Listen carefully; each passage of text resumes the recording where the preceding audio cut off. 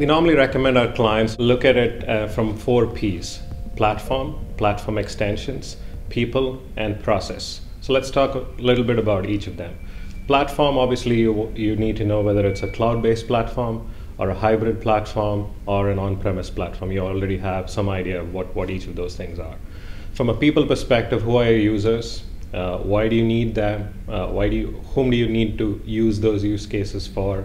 What are the functionality they require? Whatnot.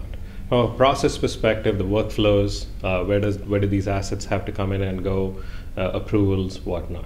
And then from an extension standpoint, think about it as which other systems you need to integrate it. And we have both from a short-term as well as from a long-term perspective. So that's how we recommend looking at considerations for the DAM, and you go from there.